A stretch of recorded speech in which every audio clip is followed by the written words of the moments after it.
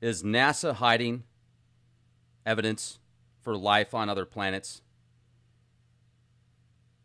Anonymous has made a claim that NASA is actually hiding evidence, literally, that there are aliens among us.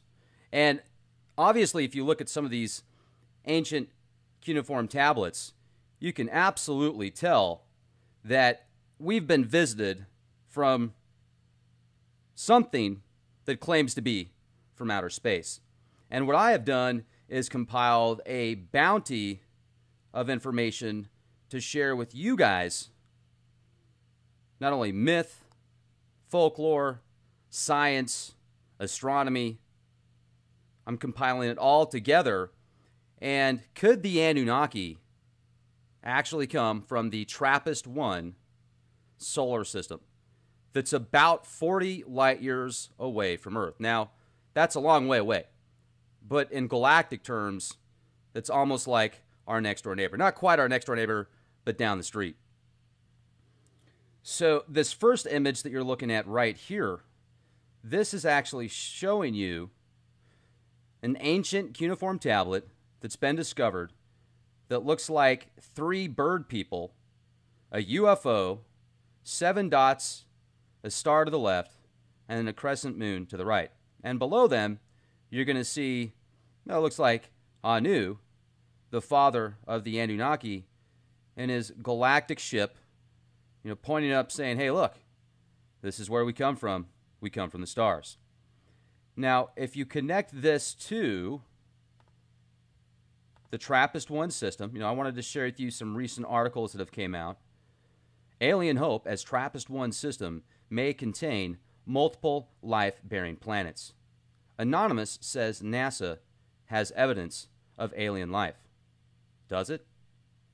Life on TRAPPIST-1 planets, rock-swapping swamp gas from Uranus may boost odds. So, record-breaking amount of exoplanets that are being discovered. We're finding out that many planets that we thought, never existed, are actually orbiting our own sun with strange and peculiar orbits. Some of them 300 years, some of them 3,000 years, some of them 20,000 years. It's just fascinating. So I wanted to also share with you something that I found out about the TRAPPIST-1 system. This blew my mind. This absolutely blew my mind. It's in the Aquarius system, you guys. The TRAPPIST-1 system. It's in the Aquarius system, which is usually associated with the constellation represents Deucalion, the son of Prometheus, who survived the great flood along with his wife. Now, in Babylonian myth, the Aquarius is identified as Gu-La, the Great One, the god Ea himself. Well, what does that mean? Let's take a look here, because I hadn't heard this name before. The son of Prometheus. Deucalion is the son of Prometheus, Enki. Zeusudra, is that who that is? Is this Zeusudra? Is this Noah? Well, I certainly find this incredible to think about. And I'm also going to connect the dots. Let's go back to the TRAPPIST-1 system here for a moment. And let's take a look at the information that's available that makes me think of the conspiracy theories that are going around about Nibiru and what Nibiru actually is. Some people feel that Nibiru is Planet X. Some people feel that Nibiru is actually a small solar system with 7 planets and a brown dwarf star. And this information right here, just to share with you, is it's 7 planets that orbit a brown dwarf star from the area of Aquarius. You can see it's out in the Aquarius constellation, the area where Enki is supposed to come from. So there's several dots there that I've connected. Now, as far as Nibiru goes, though, as far as Planet X being Nibiru, and Nibiru being planet 9, the orbit of planet 9 doesn't go anywhere near the TRAPPIST system. You know, it's got supposedly a 10 to 20,000 year orbit. And I did the math. It would have to be traveling, it was over 50 million miles an hour for 20,000 years to make it 40 light years away. I mean, it was even more than that. It was the numbers were high. So if you put into consideration that Mercury is considered an extremely fast orbiting planet that's about 107,000 miles an hour, and that's why it's linked to the Greek mythos of a very fast god like the Flash. Well, it's because it's orbiting the sun, the inner planet of the sun. It orbits faster than the other planets. And if you consider even 100, so let's say this thing's moving at 110,000 miles an hour, traveling through the stars, and it had to go 40 light years to go orbit this brown dwarf star, because then I thought to myself, well, could this actually be our binary star? Is this thing shot out 40 light years, and then this planet 9, this planet Nibiru, could it be orbiting 40 light years away? No, it's not. But it's fascinating. It was an interesting thing to think about. I do think that planet 9 could be a force to be reckoned with in the future. Now, how far in the future, I don't know. I'll have to do some more math on that. Let me go over some notes with you guys. I think this is very interesting. So Sitchin said once again that Planet X is about the same size as Planet 9. Yeah, well, that doesn't connect to the TRAPPIST system that I talked to you guys about. That I'm talking to you guys about. The Sumerian tablets that are thousands of years old, many of them you will see have 7 dots. Does that represent the Pleiades system of the 7 sisters, which it very well could, or is that representing the TRAPPIST-1 system of the 7 planets? Once again, Nibiru is either supposed to be a brown dwarf star, a solar system of 7 planets orbiting a brown dwarf star, or Planet X. Some people feel it might be a spaceship, and I think that's certainly a possibility. You know, it's a possibility, doesn't mean that's for sure by any means. So then you've also got at least 3 planets that are considered to be in the Goldilocks zone of this TRAPPIST-1 system.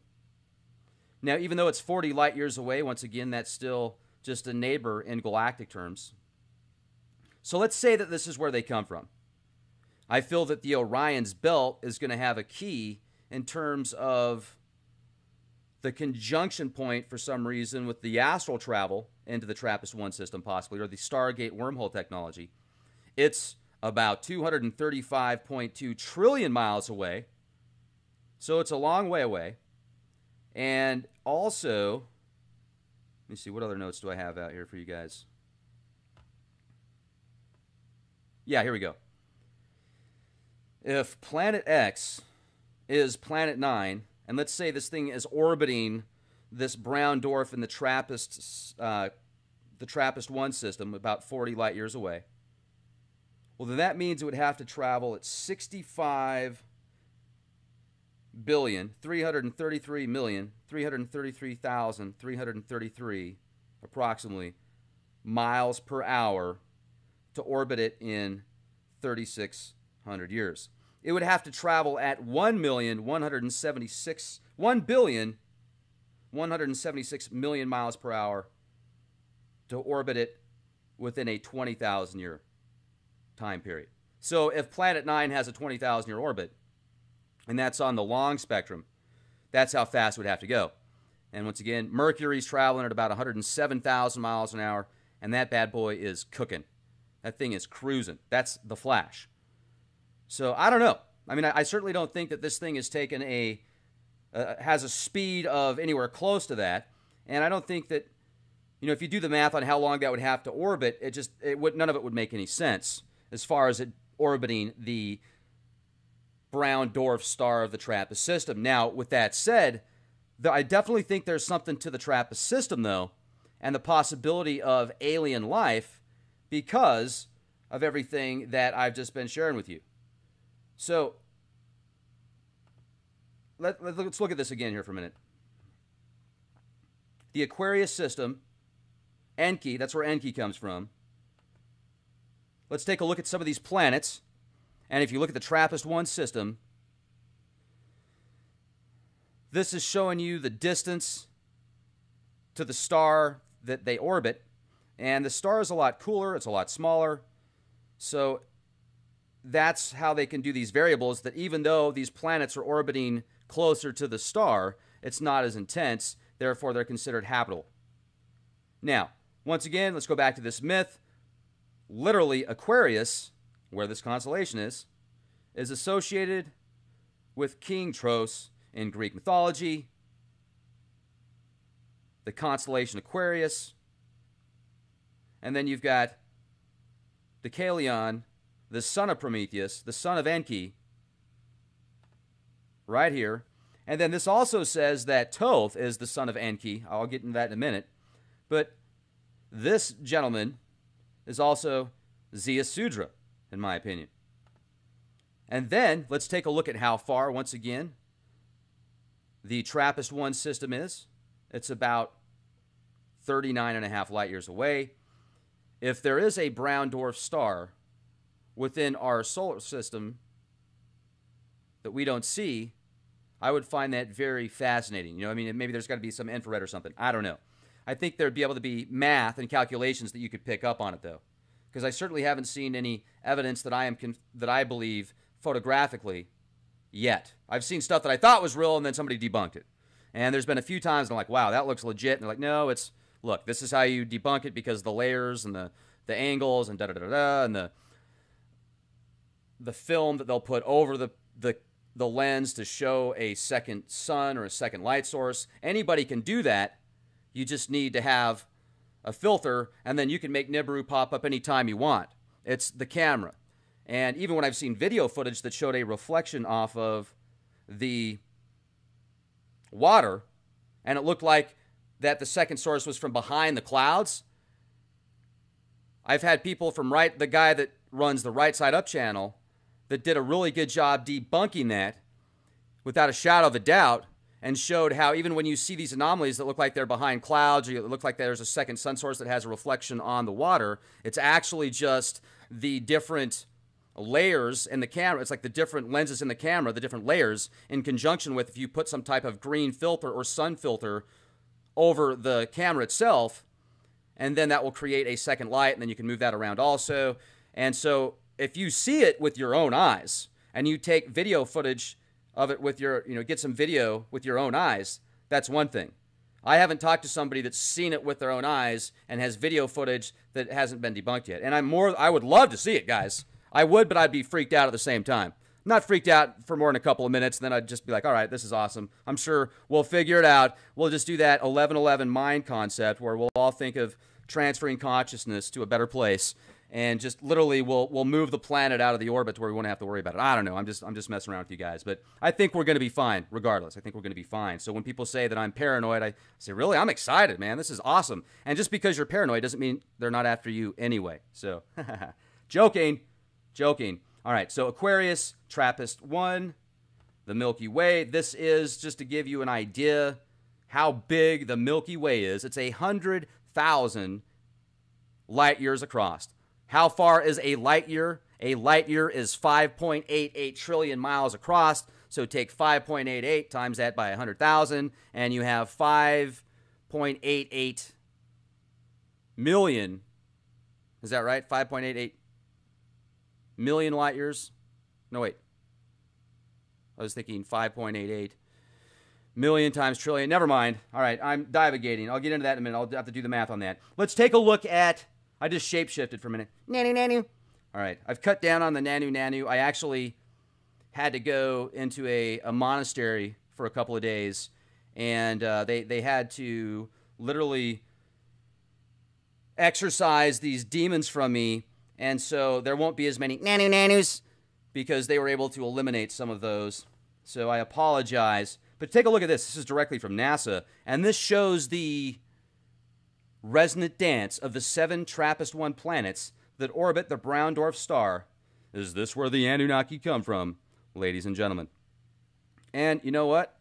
It's not doing anything, because I am disconnected from the internet.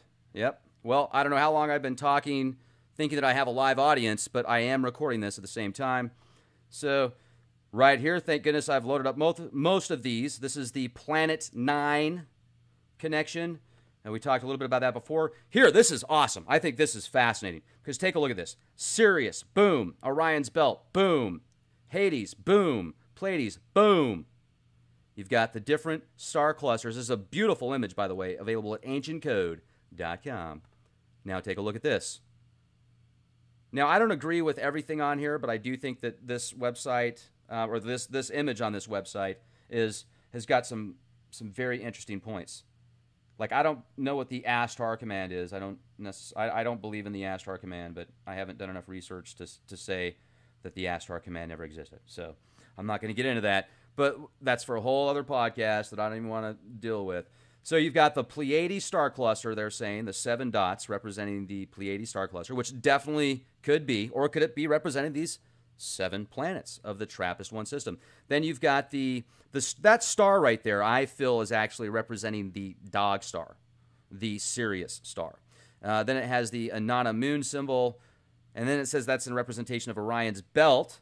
So if that's in representation of Orion's belt, you've got the Sirius star, you've got Orion's belt, you've got the Pleiades system, and then you've got the Hades cluster. Then, see, but it's saying that Shemesh is the symbolism for the dog star system, and I don't know if I agree with that. I haven't done enough research into that yet. So I think this is a pretty cool thumbnail, so great job there. And then also you can see that the Pleiades system right here is connected with the dots. This is available, I'll leave the link in the video description box, connecting to these Sumerian tablets that are ancient. You've got multitudes of these tablets that connect to there. And then I've never seen this one before today, and I think this is a great ancient Mesopotamia clay tablet that has the tree of life, Adam and Eve. It has the winged creator from above, and you'll see 3 dots to the left, 3 dots to the right. So I don't know what those are representing. It looks like you've also got the winged animals there, but that looks like the Garden of Eden, the tree of life, and then you've got the winged something above it, which some people say could be Nibiru, and it could be. Now I think this is a representation of Orion's belt, and then you've got these 2 animals that are crossing like serpents, like snakes. I don't know what that represents necessarily. Maybe DNA. Maybe that means that the DNA that we have came from Orion's belt. And then you can see here the Pleiades system, or is this the TRAPPIST planets, and the star that they orbit. Is that the Nibiru constellation? Is the TRAPPIST system the Nibiru constellation? Just a different name. And I also want to share this with you as well, Enemy Mine. One of my favorite films growing up. I forgot about this and recently remembered, bringing back good memories just thinking about it. The reptilians and the humans mining different planets, and at first they're enemies, then they become friends. And then, remember in scriptures, man, this is bringing back just great memories. I was a little kid when I watched this. This came out in 85. And I remember Dennis Quaid, he's a great actor. Dennis Quaid was reading the Bible on this planet that was barren and yucky, and then this reptilian-looking being started reading the same thing, or something similar to that, and something similar to what I just described. It's been over 20 years since I've seen it, but then they both agreed because they were reading the same thing from different worlds, different tongues, and like, wow, well, yeah, God is God, and we're in the image of God. So I thought that was fascinating. Yet they don't look the same. He didn't say they were in the image of God, but they said the same things happened or something like that. I don't remember exactly, but you get my point. I'm divagating. And here's another image, the 7 dots. And where are we at here? This is the sun's closest neighbors. I wanted to share this with you to think about some possible connections when maybe our neighbor brown dwarf star, if it got shot out somehow, if there were 2 stars at one point that were closer in the solar system that for whatever reason now are 4 light years away, you can see that this would maybe make the most sense because you've got some of the stars about 4 light years away. That's just a possibility. I wouldn't even say it makes the most sense, but I would say that would make more sense than something being 40 light years away, being what could have been in this solar system or closer. Because when you really realize what a solar system is, the description of a solar system is an area that has, the planets will all orbit a specific sun, a specific star. Well, look at these planets that we've discovered that go out over 20,000 years in orbits that go way outside of the Kuiper Belt, trans-Neptunian objects. Well, that paints a whole new picture on what the solar system actually is. And this shows you the vision of the Kepler satellites and telescopes that are out there in space, giving you an idea on just how beautiful the Milky Way is. And I find it fascinating when you realize that from the galactic center, looks like a big eyeball, doesn't it? Well, we are on the third point, the third strand. We are the third planet from the sun, and this is the third strand from the galactic center. So as above, so below. I think that that's a very interesting connection point there. This is the interstellar medium that will give people an idea just how vast, even before you get outside of the 4 light year, so within 4 light years, this is about it right here. This is about 4 light years, about 23 trillion miles across. And then they're finding other rogue planets just about 4 light years away as well. Now, here is another incredible image that I wanted to share with you, the orbit of our sun. Look at this. This shows you how the sun actually orbits around with the spiraling of the galaxy. Even the galaxy moves. Nothing is stagnant. Everything is always moving in a fluid motion. And it's just incredible. The more you look outside, the more you find out that outside is within. And if you can be in sync with the stars, I really feel that that's resonating at a higher level. Being your will, being your purpose, following your path, just like these stars are supposed to. This is a really neat image right here. I like this just to get more perspective about how tiny we are in just this one galaxy. And there could be infinite galaxies, and there could be infinite universes outside of that. And it just can continue to flow in a harmonious fashion. And then I want to get into this with you guys on the next podcast. There is a diamond planet that's about 40 light years away from Earth as well. And I can't wait to know more about this. So thank you, everybody. I'm going to share this with you next time. Make sure to subscribe, youtube.com/clandestine time lord. Also, leakproject.com. Be the change you want to see. And I hope to see you at the X Point for the Sturgis event. We're going to be out there in August. I might even be out there early. So if you're interested in having a survival bunker and you don't want to drop $100,000 or $1 million, but you want to have an open canvas to maybe even set up a studio or just have an off-the-grid opportunity, well, check out terravivos.com. terravivos.com. So these are 2,000 square foot approximately concrete, still enforced military-grade bunkers, and you have about 200 feet on each side of you, and literally $25,000 right now. And you have the cream of the crop, which ones you want to pick as far as location-wise. And water is going to be provided to these bunkers. So definitely check them out. Now, another neat thing as well is in South Dakota, you're about 30 minutes away from, you're actually less than 30 minutes away from the Black Hills. And it's beautiful out there. Sturgis, a lot of people spend big bucks going to Sturgis events.